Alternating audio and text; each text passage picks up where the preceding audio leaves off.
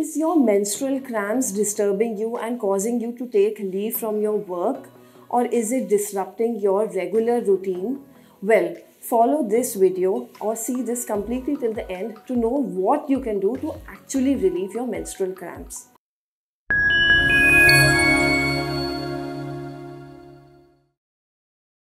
Now, what are menstrual cramps? Menstrual cramps or menstrual pain is the pain which is caused during your first or second day of the period, and it is caused by the cyclical contraction of the smooth muscles of the abdomen as well as the muscles of the uterus. In certain women, this can be normal, but if it causes you to take leave from work, or if you feel it is progressive and you are not able to manage it alone, please contact your treating gynecologist.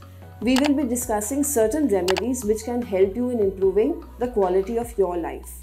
Well, the first and the most important remedy is taking certain painkillers. We are all aware of painkillers such as meftal-spas or dicyclomine. These painkillers act on the smooth muscles of the abdomen and on the uterus, and they act by inhibiting a chemical called as prostaglandin. These can be safely taken over the counter, and you should, or rather you can, take 1 to 2 painkillers in a day safely if you feel your menstrual cramps are excessive. The second most common remedy are essential oils. These oils such as lavender oil, rose oil or fennel oil act by relaxing your muscles of the abdomen, and they have a local as well as a systemic effect. They have no long-term side effects. The third way that you can actually manage your menstrual cramps is by using various heating appliances. They can be heat patches or they can be heating devices which are applied over the outer surface of your abdomen or the front of your tummy.